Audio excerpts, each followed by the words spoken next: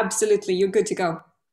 Great, thank you. So hi everyone, and thanks very much for this opportunity. What I'll be speaking on really is just the zooming in onto what a management system can do to help manage all your ESG data. So that's what I'm going to focus on. It's the type of offering our business does, but it's nice to share the experience I've had on actually what a management system can do with all this ESG data and reporting that's needed these days. So the topics I'll touch on, really managing that data, how you then can analyze and report to the required reporting initiatives or requirements, and then some of the advantages that I will share with you that an ESG management system can bring, and then share also some of the lessons we've learned from a implementation. And there definitely are some lessons we learn as we go along. Okay, so firstly, just on the data part. So it's important to realize right up front why you need to gather data and what data you need to gather. Is it a specific reporting requirement, a specific standard? Is it just for your internal sustainability reporting? You know, what are the drivers for getting that data? So you've got to understand what is that right data that you need to gather. An important exercise also to undertake up front is understanding your material risks. And we've learned this as well, helping companies with managing ESG is understand those material risks that are relevant to your business, and then make sure that the metrics related to those are gathered, and that may well meet then some of those standards and some of those indicators within standards. So firstly, identify what data you need. And then where does that data reside, and how do you acquire that data? Now, I think all of us who have worked with ESG or helped report with ESG or advised or consulted to businesses on ESG realize that data gathering is a huge part of this exercise. And there's a range of maturity of businesses, from those where data resides in many different systems, spreadsheets, different sites, different departments, to those that actually have it more under control, where it's much more centralized. But the point is, acquiring data is taking up a huge amount of time. Recent experience we've had is with a food company based here in South Africa, is that the head of sustainability was saying that it takes him 3 weeks of the month just to gather the data to be able to report. And that's not acceptable. So, you know, upfront, understand where this data resides, what form this data is. Is it continuous data that gets fed, or is it sort of once-off type of responses? And then, you know, where is that data stored? Is it warehouses? As I said, is it sort of separate spreadsheets at different sites? So all of this needs to be understood before you can help an organization combine this and help them report and understand that data. And I'll talk a little bit later on about, it's not just about reporting, it's about using that data, getting value out the data. Okay, and then as important is, and what we're seeing more and more questions about is the assurance or the quality aspects of that data. So the ability for a system to identify or pick up when data is not quite conforming perhaps to previous sets of data or to preset thresholds or limits. And there's various ways that this can be done. It can, checks can be done against a variation, and you can maybe set limits to the degree of variation you want identified. You know, anomalies, maybe it's laboratory data for, water laboratory data, for example. And if there's a spike in a particular parameter, I mean, that is an anomaly that the system picks up and flags for you. You can go investigate, was it, legit or not? And also the ability that a system could perhaps alert or notify a relevant responsible person, and that, that could be different people for different sets of data. So all of that is useful quality assurance that we are seeing companies asking more and more about. The last point I just want to touch on under the quality assurance, the collaboration and verification. And experience that we've had even through the various lockdown situations that I think most of us have been through, is this collaboration has become a huge thing. How do we collaborate and comment on information or a presentation or something remotely? And that same concept can be applied to data. How can we collaborate on a set of data to make sure it is correct, comment on it, and then obviously approve it by the right people. So collaboration is becoming, in our view, a very important thing. And then you move on to the security of the system. How secure is that data and who has access to it? And you can set different restrictions. So all of that is important aspects to consider just regarding the gathering of data. And then it comes on to the reporting aspect. Now, it's not just about that data, it's also about being able to interpret it, analyze it, and perform various functions. For example, you might be gathering, and a lot has been spoken about carbon, so we can stick with that trend.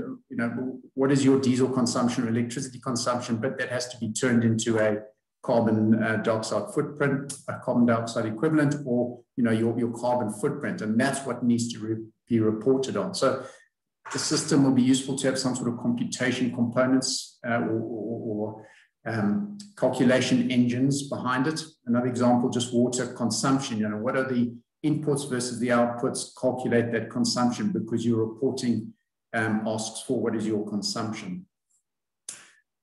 And then the added value, things like displaying that data, understanding trends, understanding your data against target sets so that visually you can really see what's happening. Now, this is now touching on what I wanted to come back to or loop back to is it's not just about reporting, it's also understanding your situation and getting value out of the data. And then we'll talk about the risks in a moment. So that's the interpretation part. You get your the generation of a report, and most companies just expect, push a button, I want to see a report. Sounds very easy. It's not always that easy. But understanding then what report is needed for their purposes. Is it a report, for example, a GRI-related report, or is it more complex or simple than that? So the system, again, useful if it can generate that right type of outputs. The last point I put there, just about viewing the data. Different levels within an organization would like to see different data. Perhaps it's really the raw data at a site level, or consolidated or rolled up for more of a corporate view. So again, different levels within an organization would like to see different aspects or interpretation of that data. So some of the advantages of let's call it a central management system or an ESG management system. It allows for the full process to be considered. So from gathering that data right through to the final reporting, viewing that data.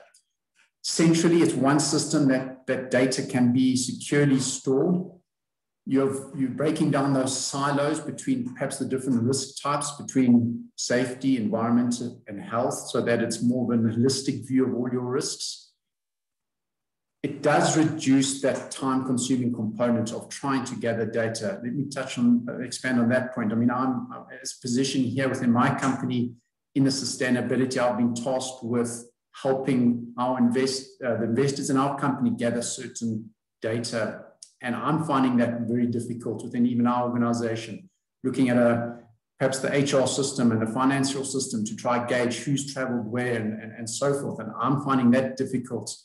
And I can just imagine larger companies are finding it many times harder. So this time of gathering data is a huge thing that needs to be overcome. And then on the risk side, so there I just want to expand a little bit to say,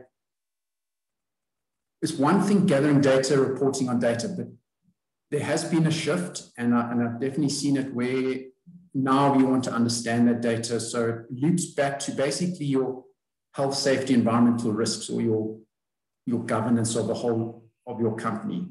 Use that data to understand those risks. At the end of the day, it's about risk management. So I am seeing that shift from, let's just put in a reporting type system to adding the extra value of, what are these underlying risks? let's see it, how can we manage it, and overall we'll just lower a whole ESG profile, risk profile, let's call it that. Okay, and then some of the points I've put down there, create value beyond the reporting, generate those required reports or graphs or whatever you need. If your system is flexible, configurable, it certainly helps. Every company has different requirements, and the whole transparency and accountability comes through when there is a central system. An external auditor, third parties can come in, and it makes it a lot easier for them to understand how you're managing your ESG if it is done through a system. It might not always be one system, it could be few, but through some sort of management system. And then a few examples of possible outputs.